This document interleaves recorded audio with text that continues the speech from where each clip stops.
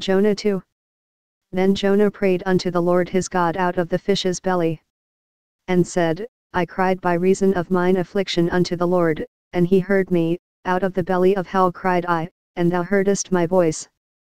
For thou hadst cast me into the deep, in the midst of the seas, and the floods compassed me about, all thy billows and thy waves passed over me. Then I said, I am cast out of thy sight, yet I will look again toward thy holy temple.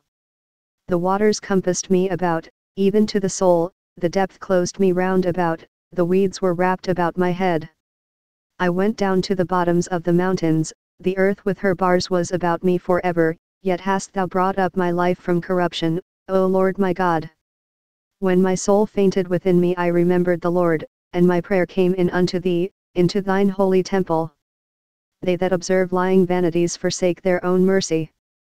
But I will sacrifice unto thee with the voice of thanksgiving, I will pay that I have vowed. Salvation is of the Lord. And the Lord spake unto the fish, and it vomited out Jonah upon the dry land.